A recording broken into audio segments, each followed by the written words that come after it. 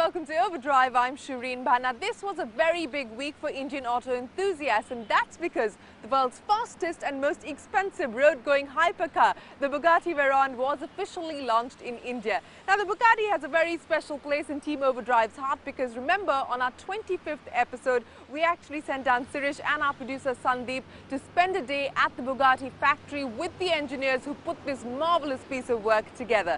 So when we got a second opportunity to do that, Sirish wasn't going to send anybody else. Take a look.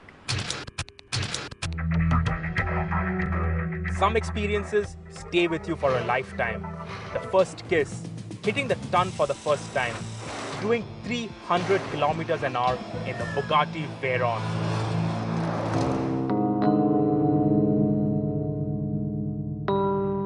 I remember that day in perfect Technicolor clarity, walking around the grounds of the Bugatti facility at Molsheim, running my finger over the most expensive car in the world, soaking in the heady aroma of money, thanking the Lord for the privilege of driving the Veyron, a privilege accorded to the very few.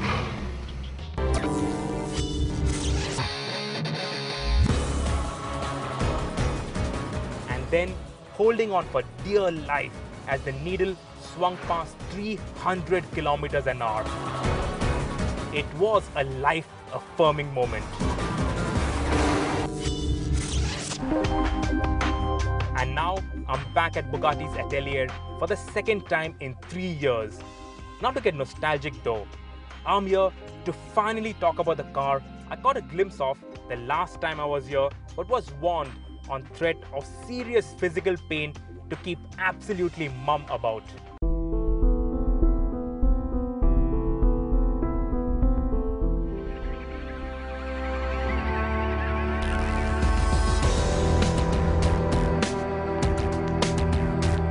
So how do you make the fastest, most exclusive and the most expensive road car in the world even more expensive? Well, you take the roof off, and that increases the price from an already eye-watering $1.75 million to $2.25 million. In Indian rupees, that's 17.5 crores for the standard Veyron Coupe to almost 23 crore rupees for this, the Grand Sport. And that's not including registration or insurance.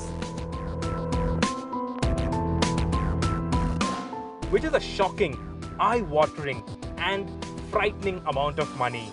And for that, well, what you get is, actually what you don't get is a roof.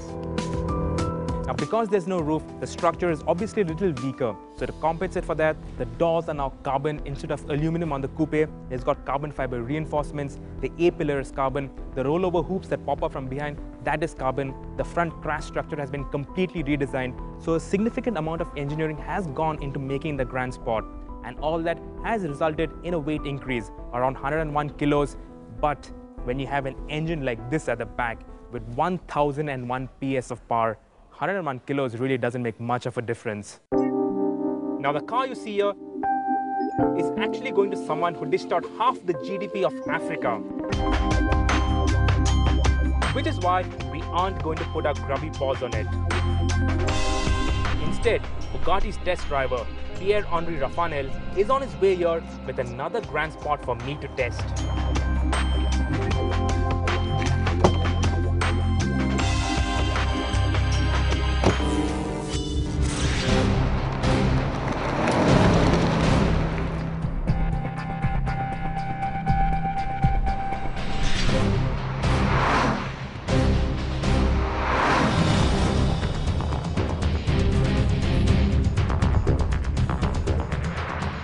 My God, it's a Veyron, and it's a Veyron that sounds even better. All that whooshing and hissing from the wastegates, it just sounds phenomenal. The numbers, everybody knows the numbers. 1001 PS of power, 1250 Newton meters of torque, 4-wheel drive, 4 turbochargers, 0 to 100 in 2.5 seconds. 0 to 200 in 6.7 seconds. 0 to 300 in 16.7 seconds. And if that's not mind-boggling enough, here are two of my favorite bits of Veyron trivia.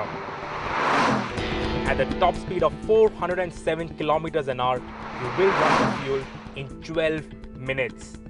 Which is actually a good thing, since at top speed, the specially designed Michelins, the widest tires on any road car, last just 15 minutes.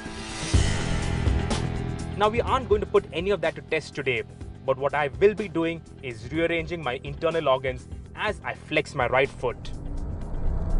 And the acceleration is vicious, but the braking, my god, the braking is even more so.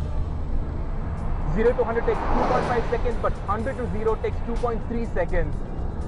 400mm carbon ceramic brakes on all four corners. Unreal. But the thing that keeps hitting you over and over again is this noise. It's unlike any other automobile. Lift off at full throttle and the wastegates dump full pressure in a ear-shattering crash. Boom, tsh, boom, tsh. It's Metallica live at full stadium volume, traveling at half the speed of sound. And it's not just about straight line acceleration. In the corners, she actually handles well. It weighs around 1.8 tons, but she's still nimble, she's still chuckable. Though anyone who wants to chuck a Grand Sport around seriously needs examining in the head. Forget totaling it. I, for one, couldn't even think of putting a tiny little scratch on the car. But the car is so bloody good, the steering so communicative, the grip so tenacious, and the handling so light, delectable, and involving, it lulls you into going for it like a rally driver in his Evo. That's four-wheel drive. The grip, the confidence. Utterly, properly, mental. The best car in the world, definitely. So has taking the roof off the fastest, the most exclusive, and the most expensive automobile in the world made it even better? Well, who can say really? Who can put a logic to a 23 crore rupee price tag? Now think about this. If you are confused between a Veyron and a Grand Sport, the premium that you pay for a Grand Sport over a Veyron, for that premium alone, you can buy 6 Porsche Panameras. The Grand Sport is that expensive. So it defies all logic. But I think in that lies the logic, because this is not just any other automobile. It is a work of art. A vehicle like this will never ever be built again, at least not with an internal combustion engine.